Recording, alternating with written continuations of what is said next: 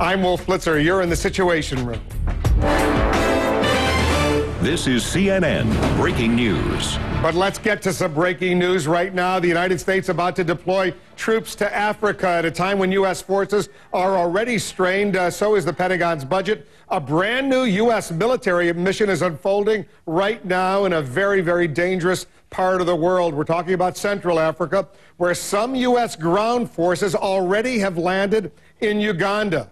Our Pentagon correspondent Barbara Starr is joining us with more on what's going on. A lot of people are surprised to see the Obama administration make this major decision. Barbara, what's going on? Wolf, this is a very dangerous new mission for U.S. Special Forces in this part of Africa. The Pentagon says they are going to be fully equipped to take on whatever comes their way. President Obama is sending 100 combat-equipped troops to Central Africa to advise local forces on getting rid of one of the continent's most vicious operatives, Joseph Kony, the head of the Lord's Resistance Army, a group responsible for atrocities across the region.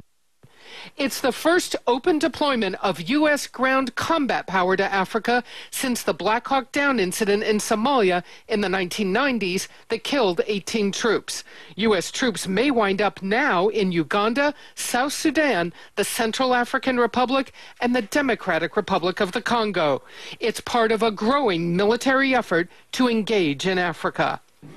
And so our presence on the African continent is part of our network of building partners, of gaining intelligence.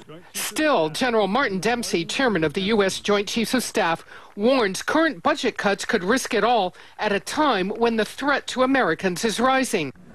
General Carter Ham oversees all U.S. military operations on the continent. His major worry, al-Qaeda in Africa's threat to Americans. Right now, he says, al-Qaeda groups in Somalia, as well as Algeria, Mali, and Nigeria, are trying to join forces.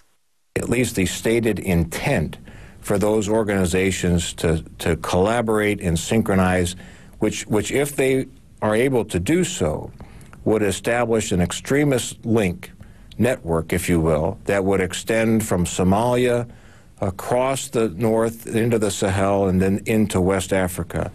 And that network would be very dangerous, not only to us as Americans, but clearly to the Africans as well.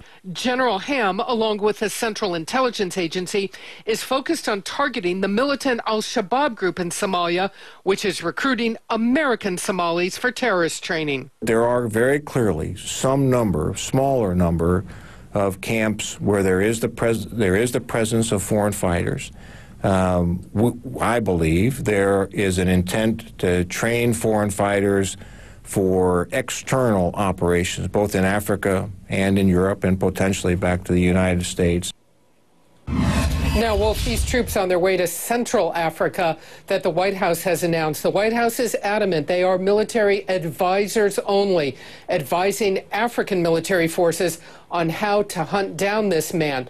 But you and I both know military advisory operations, Wolf, can suddenly take any turn at any point. This is one of the most dangerous parts of Africa right now, and a lot of Americans are going to be asking a question, why is the United States sending these ground combat forces to advise these Africans in this long-running battle? Why aren't other Africans doing it, or why aren't the Europeans coming in to try to get the job done? Why does the United States always have to send in its own ground forces to deal with a very dangerous situation like this? Well, you know, Wolf, the U.S. Special Forces, especially U.S. Green Berets, have a very long-standing effort in Africa, actually along with the French forces, to train African military forces and get them up to speed to do this sort of thing. But it has gotten to the point where this man who heads this militant movement in Africa is responsible for thousands of atrocities against African civilians.